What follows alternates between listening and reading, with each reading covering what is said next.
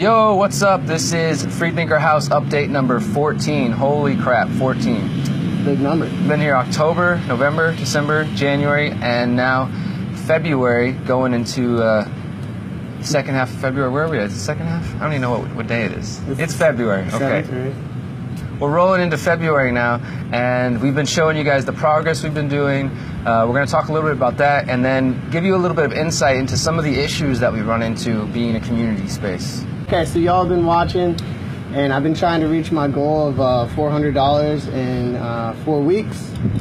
We only made half that goal. I'm trying to do things to re-strategize, still trying to find ways to different types of ways to make money outside of my job. I mean, it would be easy for me to just continue on, working every day, doing something I don't like, and I could make that money, but the whole point of this is I don't want to do that. I don't want to have to work for somebody who doesn't care about me or appreciate me. I want to work a job or work for myself to where I'm doing things that are in line with what I believe. So making kombucha, growing microgreens, we're going to step our game up, and I'm going to keep re-strategizing, reach our goal, and then after that we're going to surpass our goal. This setback I'm not going to let it hold me back. The original reason I set this goal was to prove to myself and show everybody out there that it's possible to make money without working a regular job. And it's not necessarily a failure, because I still proved to myself that I can make, like the first couple weeks I was making $100 a week.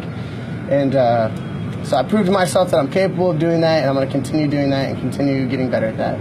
So the garden is another aspect of the Freethinker House, and we had a couple of setbacks, one with the freeze where we lost a bunch of the crops, and then actually with the heat now, because Texas is crazy with the weather, we've had a bunch of the lettuces bolted, so that has to be taken out. But we went to the garden center and bought a whole bunch of starters, another $100 worth. So we're going to have tomatoes, a bunch more herbs, chilies, and they will go in the ground this weekend. We're going to organize a garden day for this weekend, so if you guys want to come out, we will post the link below in the comments.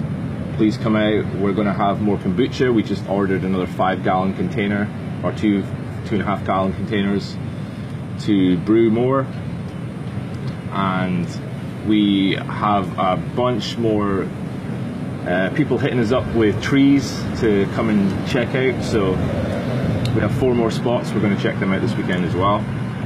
Oranges, grapefruits, there was something else in there, I can't remember, but we're going to have lots more flavors. So we're going to be hitting up Nextdoor app, and as well as the Facebook page. If you guys want some kombucha this weekend, we will have it ready. I'm sad I'm going to miss the garden day. And these guys are going to be hosting an HFT meeting next week. I'm going to Mexico.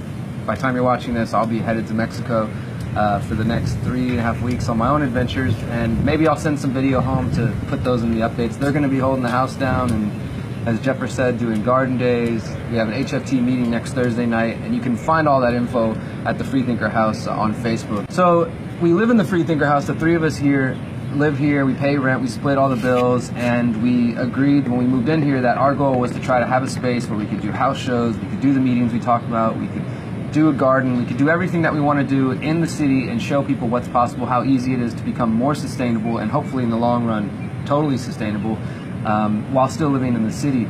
And the space, to us, it's something important, it's something that we really value. Not only is it where we live, but we take pride in the fact that we have this house space to give people an opportunity to come enjoy music, to raise money. So far we've raised money for Houston Stands with Standing Rock, close to $400, about $150 towards Food Not Bombs, another $320 towards human trafficking. So close to $1,000 just in the few months that we've been here for local causes and for local groups. We love supporting the musicians and the artists and the artwork that we have on our walls. And it's a fun experience, but there are also downsides to this sometimes, and we promised you guys in the beginning in episode 1 that we would show you the ups and the downs, Johnny maybe not reaching his goal, and the different things that happen, so that you can see what it's really like to live this lifestyle and what we're dealing with. And this past week, we've had, in the past 2 weeks, we've had 2 house shows. We had one for human trafficking that we showed you a clip of last week, and we had one just this Monday that was organized by friends of ours, and it was a onesie folk punk party. Everybody was running around wearing onesies. It was kind of cool, but honestly, the 3 of us we're kind of worn down at this point, and we weren't regretting allowing them to use our house, but we were sort of like, all right, let's get through this one. We weren't necessarily, me and Jeff were in our rooms pretty much the whole night. And this is because the last show, the human trafficking show, we included our friends Days and Days, who we love and appreciate so much.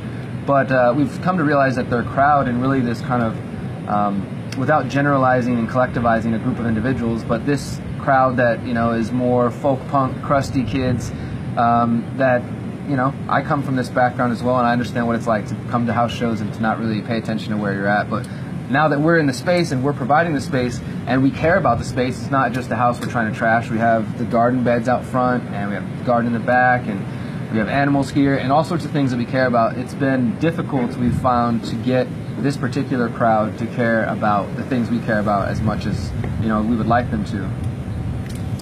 Yeah, I mean, it's just really upsetting when you open up your house to others, and then, you know, we have someone wrote the word fuck on my avocado plant at the Sharpie, and on the cactus, like they're throwing cigarette butts in our front garden, and they're stepping, actually, like literally stepping on plants and killing plants, and I mean, it shouldn't be like that, you know. I mean, we try to open our house up to people, but not everyone has that mutual respect. So I'm trying to find ways to reach out to these people and to make them kind of like get the picture, understand what we're doing here, and understand how community is supposed to work, and maybe they could take that home, and maybe some people will never learn. But I don't want to keep providing my hard work, like, or the space that I worked so hard to have,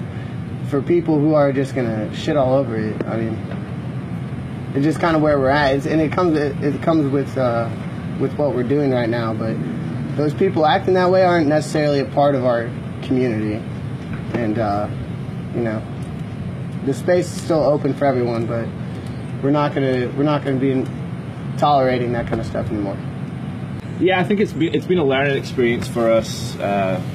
We've had 3 or 4 parties with the Days and Days crowd now, and at first we were selling alcohol at the first one, and that was a disaster because you know, there was beer cans everywhere, people just drinking way too much, you know, not because we were selling too much, but because they bring their own, and we just decided after that, okay, we're not going to sell alcohol at this event. If they bring their own, whatever. But even with us stopping selling the alcohol, they bring their own, they drink way too much, they fight in the streets after the show. So it's kind of like we're to the point now where is it even worth it to have that energy? Like Johnny was talking about, we sort of started to reevaluate and think about, well, are these people even a part of our community? Obviously, we have an open house, and this is where we hold the HFT meetings, and everyone and anyone is always welcome. Background, musical taste, whatever, wherever you come from, you're always welcome at the meetings and the things we do.